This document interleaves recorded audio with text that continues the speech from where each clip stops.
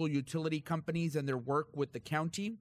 We also talked about accessibility, about broadband, and other state initiatives for rural, underserved communities. Later that afternoon, I attended my monthly Law Library Commission, where we approved our financial statements, received patron interaction data, which is actually an increase in client services over the past few months, and a potential collaboration with Central California Legal Services. We also approved an exhibition agreement with the Tulare County Museum for historical images to be placed inside the public law library. Today, I toured the renovated Tulare County Public Library in Dinuba. Thank you, Brooke, for that. And toured that with the team as they get ready for furniture and shelving to be placed inside. So it looks great, and excited for its upcoming opening in the year. Tonight, I will be attending the Seroptimus Ruby Awards if time permits, and this week is busy too. So tomorrow I will be at the grand opening of Superior Grocers in Dinuba. I have a Northern Tulare County Regional Water District Consolidation meeting with the State Water Board member Laurel Firestone and a Tulare County Forest Health Task Force meeting.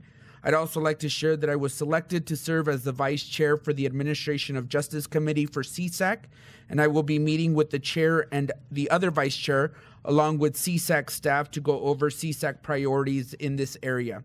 And then I will be attending the National Association of Counties in Washington, D.C. with Supervisor Townsend this week and next. This year, I serve on the Human Services and Education Policy Steering Committee. So some areas of focus for this committee include streamlining SNAP, children's services, foster care, guardianship, and adoption assistance, and then services to older Americans, among other areas of focus. And so I'm looking forward to this meeting and our meeting scheduled with federal partners and legislators this and next week as well. And that is all I have, Chair. Thank you. Supervisor Townsend. Thank you, Mr. Chair. On the 31st, I did have a call with the Rural County Representatives of California. It was the first time our ad hoc on studying the Williamson Act, or the Williamson Act 2.0 that they're calling it. First time we had met, so we did put a little strategy together to discuss that, and I did get a little input from staff before going into that meeting. So I think it was a good meeting, and we'll have some interesting times as we study proposed legislation. And then on Thursday, I had a call with the new government affairs liaison, Heather Irwin-Murrow from the CPUC. That was also a good meeting, talking about the various utilities in the area and how sort of report card on how they're doing, how their partnership with us is, and also I had a couple of issues that I wanted to raise regarding a couple of private utilities. And then we also on that Thursday had my first Eastern Tule Groundwater Sustainability Agency meeting as the chair of that particular board. This week, tomorrow, I'll be on a call for the Tulare County Forest Health Task Force on a Teams meeting. And then after that, I will go to Harmony Magnet Academy. I'm on their advisory board for the engineering path. And then on Thursday, I'm going to participate in the drive-through dinner night with the Farm Bureau. Got the ticket for that. That was excellent last year, and I'm sure it's going to be great again this year. And then, as Supervisor Valero mentioned, I'll also be at the National Association of Counties Legislative Conference, and I'm the Vice Chair of the Public Land Steering Committee for Land Management, and so we have quite a few items on the agenda for that, and then we have a few meetings that are also set up on Capitol Hill. Then next week, the Farm Show will be attending the breakfast on the 15th. And on the 16th, there's the annual Farm Worker Appreciation Day in Porterville. And I will also be speaking at that event, giving a welcome to the farm workers that will be in attendance as sort of a resource fair. Since we have no meeting on the 13th or the 20th, I'll mention that on the 20th, Harmony Magnet Academy, again, as a member of the advisory board, I'll be doing student interviews. I've been doing that for probably 11 or 12 years now, and some great up-and-coming students out there. Some that I'm a partner with one of them now, so that's how good the program is. And on the 21st, I have a briefing call with Sierra Nevada Conservancy regarding 18 projects that we need to be reviewing, as I'm now the seated board member for that group for the Southwest sub-region. And then also on the 21st, I'll be speaking to the Garden Club in Porterville, giving some Tulare County updates. The 22nd, I'll be discussing with Sierra Nevada Conservancy those 18 projects I mentioned. And then later on that day, go over to Mooney's Grove for the ribbon cutting at the museum. And on the 23rd, I'm going to be at Porterville Military Academy. I'm going to be speaking to 3 classes back-to-back that day. And that's all I have to report. Thank you. Well, thank you. Supervisor Strickland. No, thank you, Mr. Chair. Couple of highlights from last week. I attended along with Chair Macari the 4-H Awards, and that's always a nice thing to see the youth in Tulare County with their projects and doing good things. Also on Friday, I attended a check presentation by Senator Hurtado, a $500,000 check that she presented to assist with our homeless efforts in Tulare County. And that presentation was held at CSET, so thank you again, Senator Hurtado, for that. Tonight, I also will be leaving here and heading to Visalia for the Seroptimus Ruby Awards. And then tomorrow morning, I'll be leaving for Monterey for the California Council of Governments conference there tomorrow through Friday. I'm glad the storm is over there, I think. I don't know. Chief? You don't care about Monterey. You're here. You're here. All right. It's all right. Next week, Tuesday morning, I'll be attending the opening ceremonies for the World Ag Expo. And then that evening, I will be attending the Voices at 210, which is a community group that does forums on different topics, and this particular one. And thank you to Dr. Natalie Bolin, who's going to be on that panel. They're going to be discussing Proposition 1. And we don't meet next week or the following week, but on the 22nd, I will be at the museum ribbon cutting. And then on the 24th, the Ruth Woods Hospice, Cahuilla Delta Ruth Woods Hospice Moonshine Soiree. And that's it. Thank you. Thank you. Supervisor Vanderpool. Be careful at that moonshine soiree. Like when I used to visit you in jail. Yeah. All right. Thank you, Mr. Chair. A few items I wanted to go over this week. Yesterday, I was at the Tulare Chamber of Commerce Governmental Affairs Committee meeting where Adventist Health presented about the status of their hospital in the city of Tulare. In the last 5 years, they have expended more than $112 million in that hospital. It's a significant investment. Those can be operating losses. Those are also investments in infrastructure in the hospital. And so really the message, the take-home message is we are here to stay. We are here to serve Tulare. We are a nonprofit institution, and we want to be a community partner and a community collaborator, and we want everyone to trust in what we offer here. And so I thought it was a great presentation, and hopefully their message will be well received. Tomorrow I have a Tulare County Employees Retirement Association board meeting at 8:30. On Thursday I have a meeting of the Tulare Kings Master Plan for the Aging. That's a Zoom meeting to go over our plan. Also, I have a meeting with the Health and Human Service Agency directors on Thursday.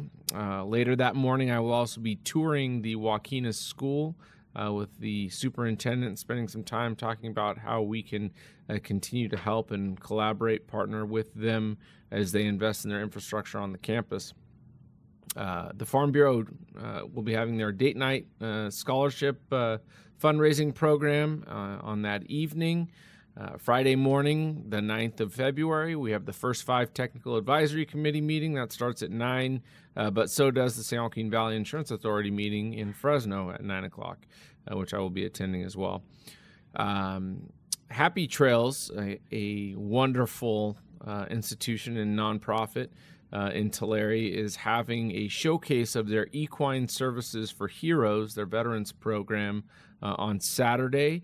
From 10 till 12. I wish them a lot of luck, and I think it's great they're showcasing their various programs because those really are resources in our communities. They not only provide services to youth, but also to veterans, and we know that equine-assisted therapy does magic for those populations. On Monday, I have a meeting of the Greater Kauai Groundwater Sustainability Agency. That's in Farmersville. And then from the 13th through the 15th is the World Ag Expo in Tulare. Take my word for it. You will definitely know it's that time of the year just when you drive on the Tulare County roadways. It gets very busy during the farm show. We will have over 100,000 people visiting the grounds during that 3-day period. It's a fantastic event and showcases all the innovation, all the offerings in agriculture from throughout the world. And it truly is a world agricultural exposition. Folks coming in from, I think they say well over 25 countries throughout the world to come and see what agriculture is doing here in not only Tulare County, but in the United States. So look forward to a great exposition. That's all I've got, Mr. Chair. Thank you, Supervisor Vanderpool. It's been another busy week. I've had a lot of meetings with constituents this week. I also attended the Tulare County 4-H Awards.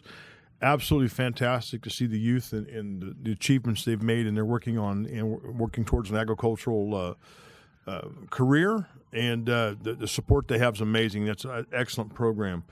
I attended the Tri-County Walnut Day. That's a series of growers that comes in. It's through the UC Cooperative Extension, and it's a training they have, and they get some credits for attending that. And I was able to give the opening comments to the growers there. I've had a meeting with some department heads. I met with our Health and Human Services and met with our district attorney's office, Tim Ward. On Friday, I was invited by Congressman Costa to attend a breakfast in Fresno. The CEO, Teresa Gonzalez of the Azores Airlines, was there, and there was actually some discussion about the possibility of bringing the airlines there to Fresno. So I know they were doing a tour after we were there, and so that was a nice event, and we got to meet with them and work with them. Later on Friday afternoon, I was at the Woodville Farm Labor Center. They have a small library, and it's in honor of the Porterville firefighters Jones and Figueroa, who lost their lives at the Porterville fire. And it's a little tiny, small little box, and you take a book, you leave a book, and it's pretty successful. They have about 40 of them out there that are spread around. And we had a great turnout from the Woodville Farm Labor Center community, and everyone seemed very excited about it. And I also attended this check presentation for Senator Hurtado. Was invited to that, where she gave us $500,000 for the homelessness funding. And I'd like to thank the senator for her contribution again to our area and our county. Saturday evening was the Lindsay Chamber Awards dinner, and it was a great event, a lot of great awards, and I just want to send congratulations to all the award recipients. And this week, yesterday, I had a Veterans Advisory Committee meeting, so it's just another busy week, and we'll continue with it as it goes on. So now the next level item is public comments. Members of the public may comment on any item not appearing on the agenda. Under state law, matters presented under this item cannot be discussed or acted upon by the board at this time. For items appearing on the agenda, the public is invited to make comments when the item comes up for board consideration. Any person addressing the board will be limited to a maximum of 3 minutes so that all interested parties have an opportunity to speak, with a total of 15 minutes allotted for the public comment period. At all times, please use the microphone and state your name for the record. Madam Clerk, do we have any public comments? I have no public comment cards. No. Is there anyone in the audience who would like to give public comments? Chief?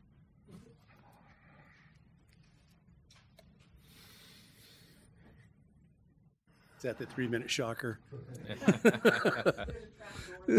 Oh, no. I wonder if there's a weight limit on it.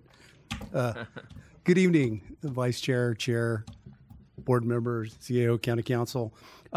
Just a couple of things. This afternoon, we put Truck 1 in service at Station 1. 105-foot aerial apparatus, brand new. It's one of the first that we put in service from our lease purchase. It's so great to get new stuff. And it's with the apparatus purchase, we have 11 apparatus for $8.2 million. It sounds pretty ominous, but that same price today, if we ordered it today, would be 30% more. So kudos to Jason and the board for biting the bullet and getting that low interest rate and getting us in there. Because down the road for the next fire chief, they're going to be much, much more expensive. So on that same vein, Terabella Fire Station remodel is complete. We're waiting on furniture. That will also be the second station where we house Truck 21, which will be in service by then. A big thank you to Brooke for facilitating all of that, and thank you for your support on this. Everything else is flood related, and it's so far so good. But I just want to thank you. These apparatus are so needed, and being the fireman that I am, they are so cool. So please feel free to stop by Station 1, and we will get them all to the board when we get one of each to come and present to the board. Thank you very much. Thank you, Chief. Is there any other public comments? Okay, seeing none, we will move on to our consent calendar, which is items 3 through 23. Is there any items that anyone requests to be pulled, or any of the board members? Mr. Chair, if there's no item to be pulled or corrected by any of the board members or members of the public, I would move for approval of the consent calendar as presented. Second. Okay, we have a motion by Supervisor Vanderpool and a second by Supervisor Valero. Please cast your votes. I'll go ahead and Supervisor McCary, Aye. Supervisor Vanderpool, Aye. Supervisor Shucklian, Aye. Supervisor Valero, Supervisor Townsend. Aye. Motion passes 5-0. And that takes us to our next item, which is 24, board matter requests. Board members may make a referral to staff to have the matter of business be considered for a future agenda. Are there any items that any board members would like brought up for future discussion? Mr. Chair, I will just highlight one item. It's actually not a new request. It's already pending with the clerk, but I'm excited to say that after 1 year of having a vacancy on the Tulare County Employees Retirement Association, for our public member, which represents the financial advising industry in the county. We actually have a qualified applicant who has been recommended for appointment and will be on our next Board of Supervisors agenda. I'm just excited to fill that slot for the Tessera board and bring in some real financial expertise. I think that's always helpful to have as we advise the public pension plan that we oversee. That's all I've got. All right, thank you. Well, hearing none, then this meeting's closed.